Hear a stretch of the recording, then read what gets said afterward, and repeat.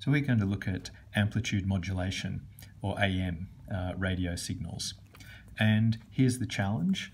We want to record the vocal range, signals in the vocal range, which is up to about 5 kilohertz. This is the frequencies that we can make when we speak.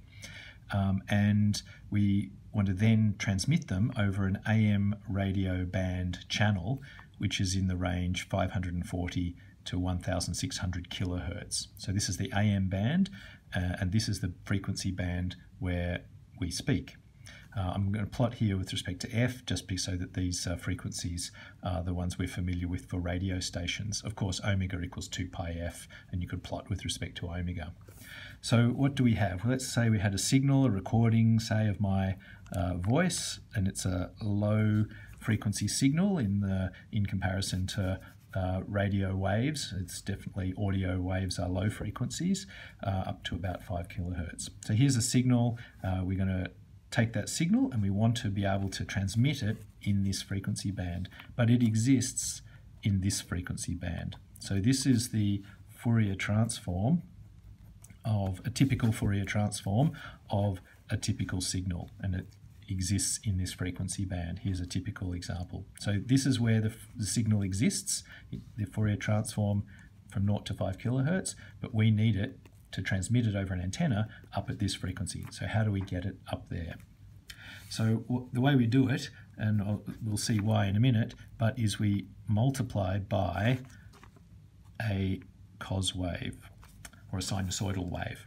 And why do we do that? Well, here's the cos wave we're going to multiply by, and this one is at a high frequency in the frequency band that we are interested in. This is, I haven't drawn that very well, but I tried to draw it as a constant amplitude. So this is our cos wave at the carrier frequency. And so let's say we pick a typical radio station in Sydney in Australia. 702 kilohertz is a radio station. And so if we pick a cos wave at 702 kilohertz, and in the time domain, if we multiply these two signals together in the time domain, then we're going to get a signal in the frequency range that we're interested in, and we'll see why. So these two multiplied together, of course, you're going to have a signal which is going to be those two multiplied together. So it's this cos wave here, smaller and bigger. So the amplitude is being modulated. That's why it's called amplitude modulation. So the amplitude of the signal that you're going to send is modulated by a carrier at the frequency that you're going to send at. So when we multiply in the time domain, we know that we convolve in the frequency domain. So we're going to convolve these two signals, and another property we know in signals is that if you convolve a function with a delta function, then it shifts that function to be centered where the delta function is. So this is going to be what the frequency spectrum of the transmitted signal. This is the Fourier transform. So we know these things from the properties of signals and systems. Okay, so multiplying our signal by the carrier gives us an amplitude modulated signal, and in the frequency domain that means we've convolved our signal with those delta functions, because this is the Fourier transform of the cos, this is the Fourier transform. And so when we're convolving, we've shifted, and clearly now we see our signal is in the right frequency band. Okay, so that's what our transmitter does. Now what's going to happen in the channel? So we're going to put this signal in the time domain, we're going to put that into the channel. And in the channel, it's going to have other radio stations added to it, of course. So there's different radio stations all transmitted at other frequency values in the neighboring frequency bands. And so that's what our receiver is going to pick up on our antenna, and of course whatever other frequency stations are there. So in our antenna now we're going to receive this signal, a signal here, which is the addition of lots of different radio stations. Okay, so what do we do in the receiver? Okay, so in the receiver we are going to the first thing we're going to want to do in the receiver is to get rid of the other radio stations.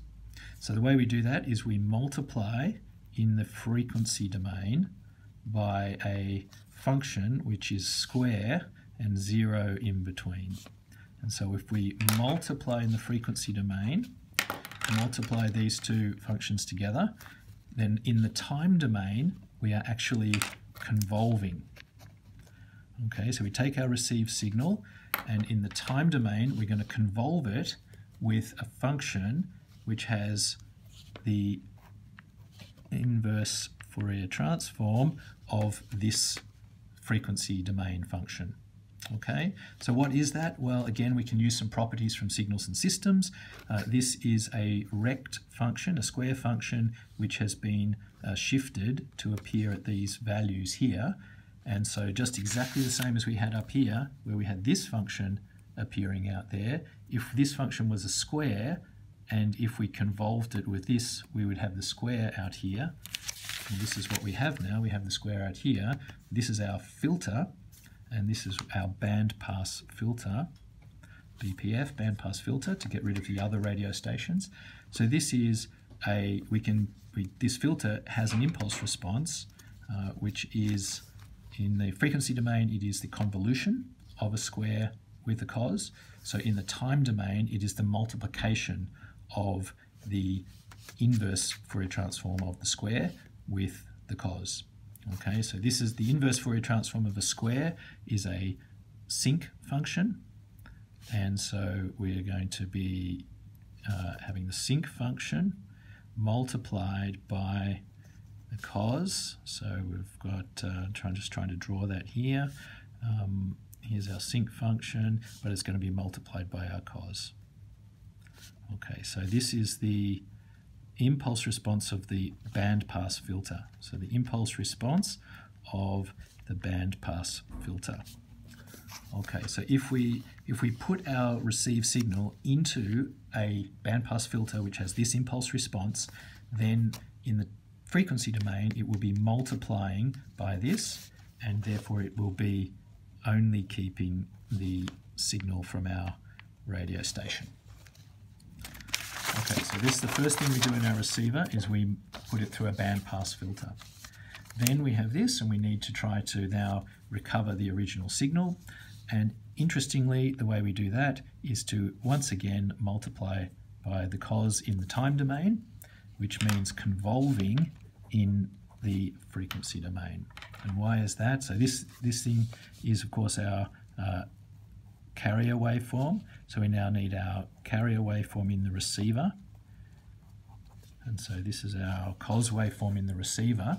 And we're going to multiply in the time domain. So multiply the output from our bandpass filter. We need to multiply by a cos, because what's going to happen now? Convolution here. Again, when you convolve a function with a delta function, you shift that function to be centered on the delta function. Okay, so here's our function. We're convolving it with this, so this function is going to be shifted to be centered on that delta. It's also going to be shifted to be centered on that delta. So this center point here, the 0, is going to appear where that delta is. The whole thing shifts across, and likewise it's going to appear there. The whole thing shifts across. So this function will shift to here.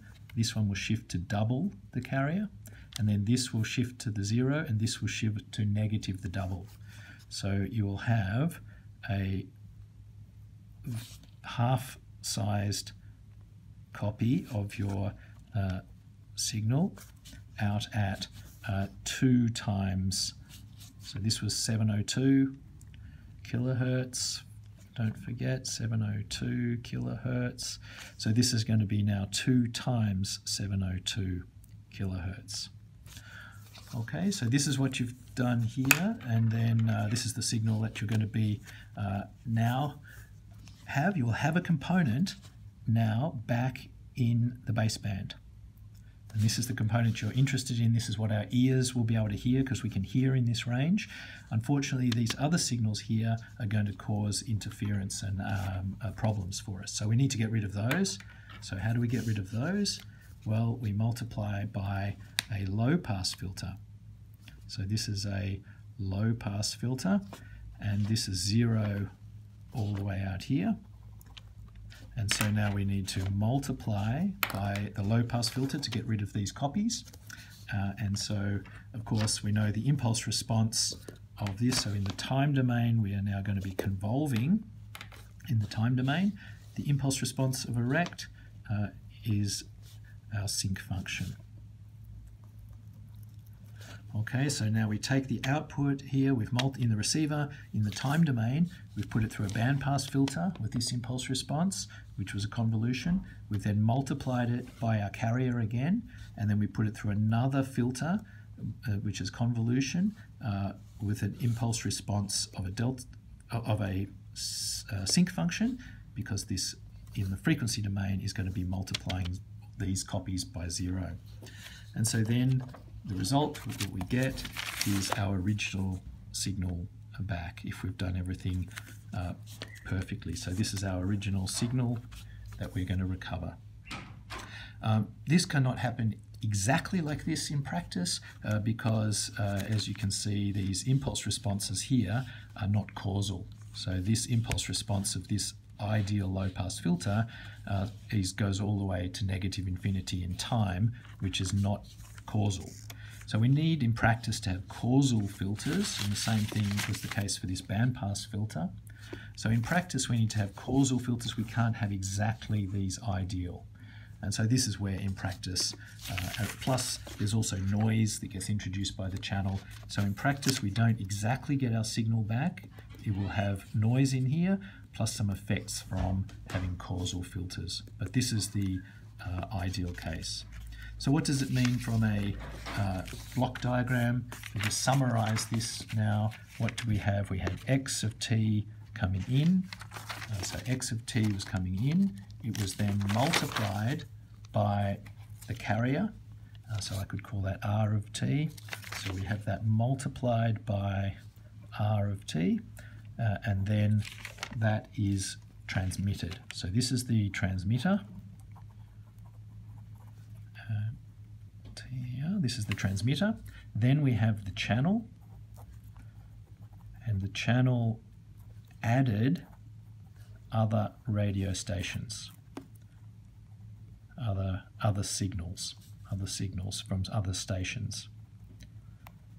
And then we had in our receiver, over here is our receiver. So remind ourselves, the first thing we did in our receiver, because we had all the other radio stations at neighbouring frequency values, so the first thing we did was a bandpass filter. So in our receiver we do a bandpass filter. Then after the bandpass filter, we needed to again have another mixer to recover our signal at the baseband. So then we have another multiplication by r of t. Then we need to do the last step, which was to remove these terms at the very high frequencies by having a low pass filter. So this is the AM radio process of taking a signal from a microphone and putting it through a channel at an AM radio band and then recovering it at the receiver. So don't forget to like this video and to look below for other links to other videos and to subscribe to the channel for more videos on signals and systems.